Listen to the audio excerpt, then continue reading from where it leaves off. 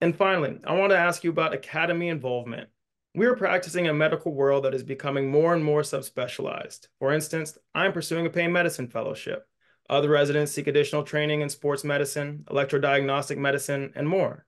So, Dr. Kennedy, why do you encourage members to get involved with the academy, and how can membership in your primary medical society help move the specialty forward? Well, there's a lot there. And I also am a subspecialist. I'm a physiatric spine specialist. And that's really how I encourage people to think about this because my background in PM&R makes me better at what I do than some of my other colleagues. And that's really what you're a better pain doctor because of your background in PM&R. You're a better spinal cord because of your background, better brain injury. It keeps going on. And it doesn't matter what we do.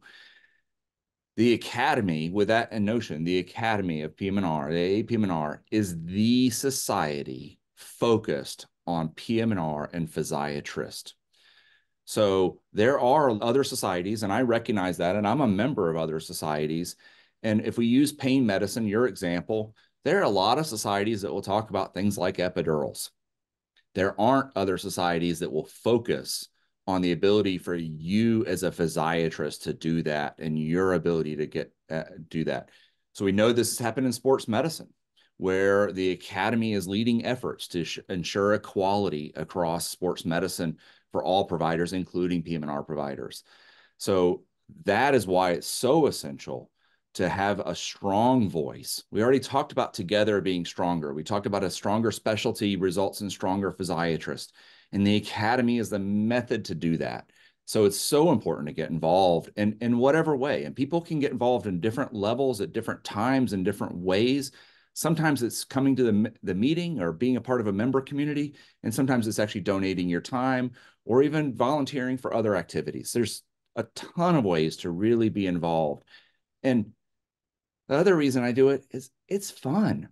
I've actually really developed a large number of lifelong friends, colleagues, mentorship. I'm a better doctor because of it, and I'm a better person because of it. I can take my patients and direct them across the nation to my colleagues if they move, which they do all the time. I connect. I have clinical colleagues I can connect with. I have, again, the mentors, and I enjoy my time. It's really a blast. And it's always something that has been throughout my career, a major driver for me. And, to go beyond that colleague to friendship with people across the nation that have a similar desire and background and interest has just been one of the joys of life. And I love it. So I encourage everybody to get involved in the way that works for you at this time. That will vary from person to person. But remember, together we are stronger. And with a stronger individual, we're a stronger specialty and vice versa. So, I hope that to see everybody in San Diego, I hope to see you involved. And it's thrilling to see where the specialty is going.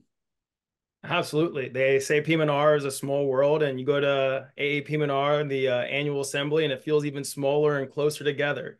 Well, And you develop a family there. There are people that's when I see them every time and I want to know how they're doing and really to pick up again where you left off and to reconnect is just great. So it is a small world. It's getting bigger, which is great and better for patients and better for healthcare systems. The bigger we are. That being said, it's still fun to reconnect on an individual basis. absolutely. Well, Dr. Kennedy, thank you so much for taking time out of your day to chat with me and talk all things AAPM&R and annual assembly. I'm so excited for this upcoming year. I'm excited to see you again in person at the annual assembly and a little bit in between doing our AAPM&R this is and that's. But thank you so much for joining me. Well, thank you for having me on. And again, I hope to see everybody in person and great to see you. Great to see you too. Thank you so much.